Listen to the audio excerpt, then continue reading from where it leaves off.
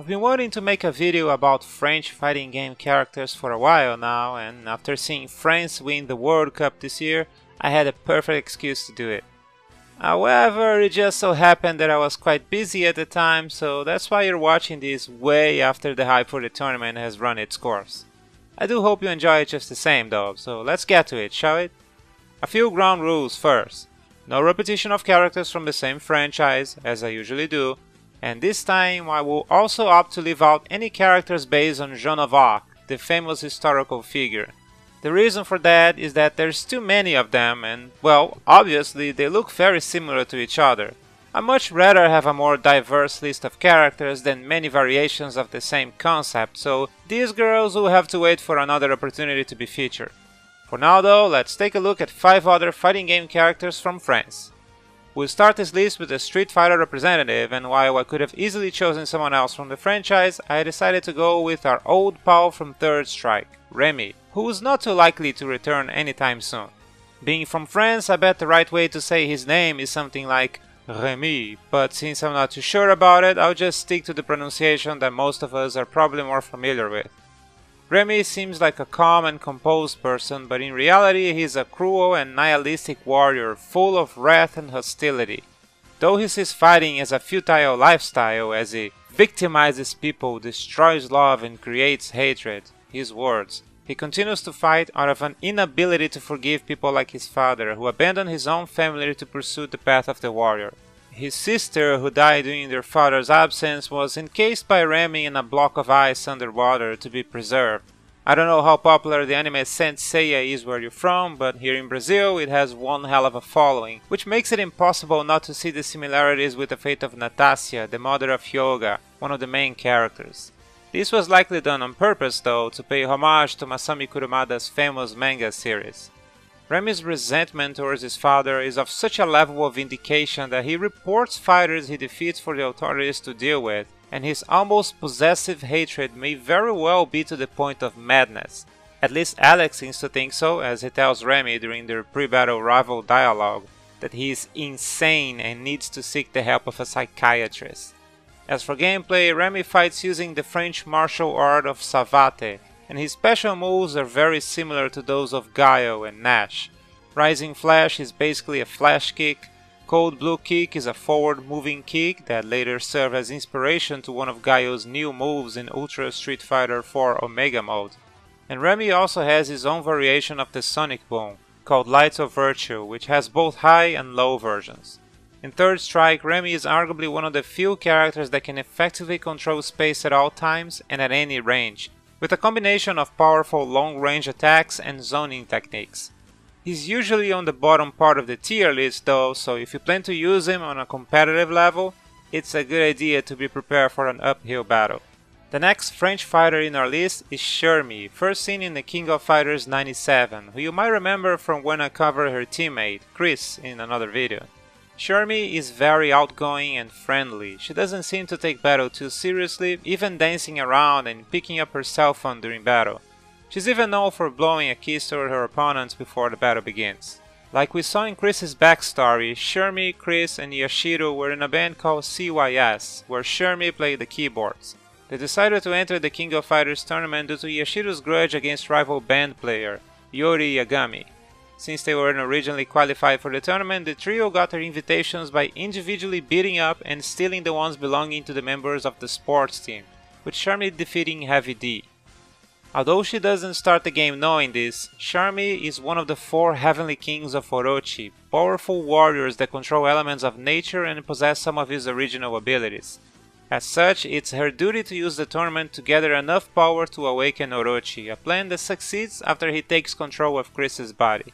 She continues to appear both in the KOF franchise and spin-off titles like the recent SNK Heroines Tag Team Frenzy, though it's believed that canonically all members of the New Face team perished after KOF 97.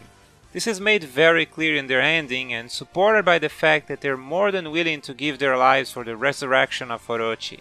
Her fighting style when not making use of her Orochi powers heavily relies on grappling techniques. She doesn't play quite the same way as other grapplers like Roth and Clark, however, but rather operates with better aerial control via anti-air and air-to-air attacks that allow her to zone out characters or pressure them into cross-up and empty-hop command-throw setups. On her awakened form, Shermie abandons some of her wrestling moves and relies more on lightning-based attacks. Canon-wise, she might be much more powerful, but in reality her Orochi version has a rather weird array of moves and specials, making her difficult to use, especially if you're planning to go up against a human opponent. But that's enough about Shermie. Let's move on to a character you might not be so aware of, Jean-Pierre from Fighter's History. He's a French gymnast who has always achieved perfect scores until the day he scored a 9.98. I know, what a tragedy, right?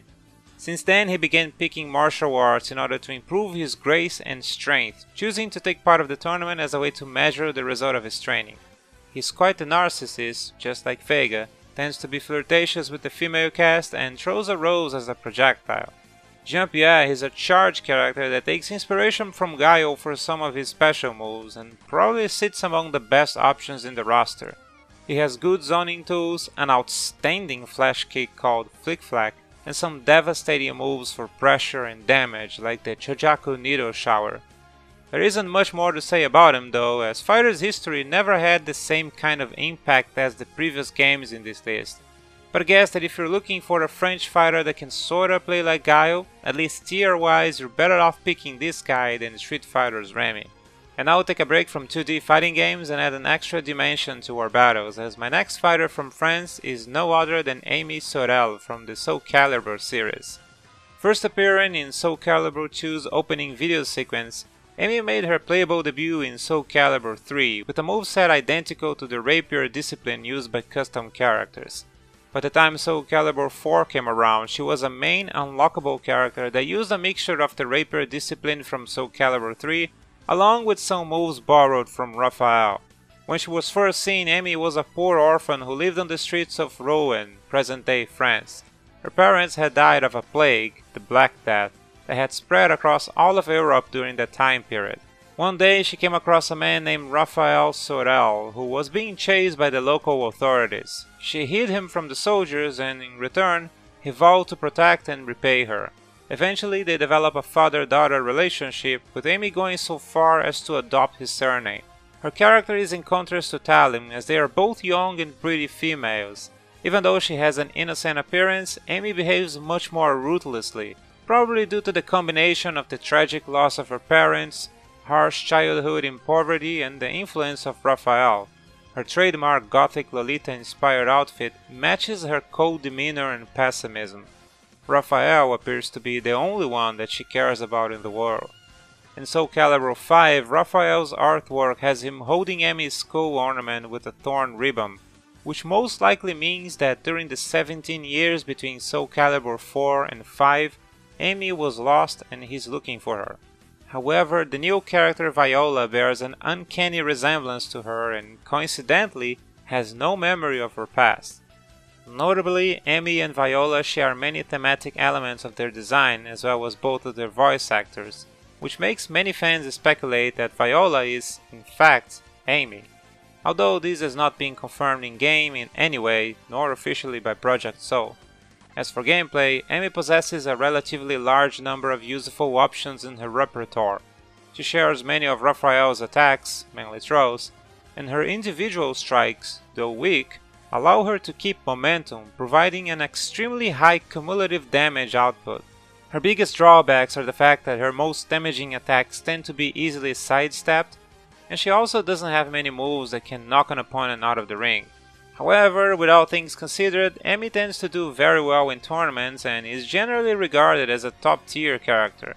So that's enough about Amy. We'll end this list with another very obscure French fighter, Jacques Ducals, from the also obscure title Buriki 1. To those unfamiliar with it, Buriki 1 is a 3D fighting game produced by SNK and released for arcades in 1999. It was developed for SNK's short-lived Hyper Neo Geo 64 hardware, but never officially ported to home consoles, although a PlayStation version was in the plans at some point. If you're a follower of the channel, you might remember this game being brought up before, when Payaxi Tipitak made it into one of my lists of Muay Thai characters in fighting games. As for Jacques, he is a very successful judo champion and current director of the French Judo Society. He believes fighters must always evolve, but was worried he wasn't doing that. So when he received a letter asking him to point the best of his students to enter the tournament, he pointed himself. Jacques is a cool-minded and experienced fighter that loves his martial art and strives to continually improve. As it would be expected from his style, he mainly uses grappling submission maneuvers when fighting. The character is clearly inspired by 2-time Olympic gold medalist David Doulet, a French judoka, and Royce Grace, a Brazilian jiu-jitsu black belt. As to how he plays in the game, I'm gonna have to leave you all hanging here. I don't really have much Puriki 1 experience, certainly not enough to judge any character's viability, and it's really tough to find a good, thorough guide of the game, so yeah, you're on your own. If you do know, please share with us in the comment section.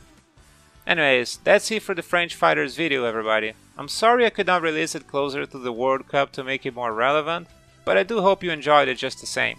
Obviously I had to leave out many other characters, so maybe one day we'll revisit this topic to cover a few more of those. For now, feel free to share your favorites in the comment section. I'm always open to suggestions. I would also like to take a brief moment now to talk about some of my other projects. The links to all of them will be in the description of this video. The first one is called World Warrior, a real play RPG show using the Street Fighter system that I started a few weeks ago. Our players come from all around the world and include some friends I met through this channel. It's a different take on this now popular genre of podcast, and I do believe it's quite funny and filled with adventures. I even borrowed the name of some of my viewers here to use as NPCs or locations in that game from time to time. If this sounds like something that sparks your interest, do give it a go if you can. It's available on iTunes and most of the other popular podcast apps if that's your preferred way of listening to them. The second project is my still in development card game called Double KO. It's like a fighting game played with cards where you need to combine directional and attack inputs to perform special moves and combos. It will feature many nods to the FGC in general and 10 original characters, all beautifully drawn and with their own unique way of playing. I don't have much to show for you guys at this time, not unless you live near me, but eventually I might have to start some kind of crowdfunding campaign to see this thing become a reality, so, stay tuned for more news in the future. And for my third and final piece of news, I just recently created a Patreon page, in case some of you out there are in a position where you can spare a few bucks to help support the channel. I promise not to bother you too much with it though, so I will probably not be mentioning it too often, but the link will be in the description in case you decide to help. Rest assured, any amount will be greatly appreciated. Well, that's it for now guys. Thanks for watching this video, I hope you had fun and maybe learned something new, and I'll see you guys later.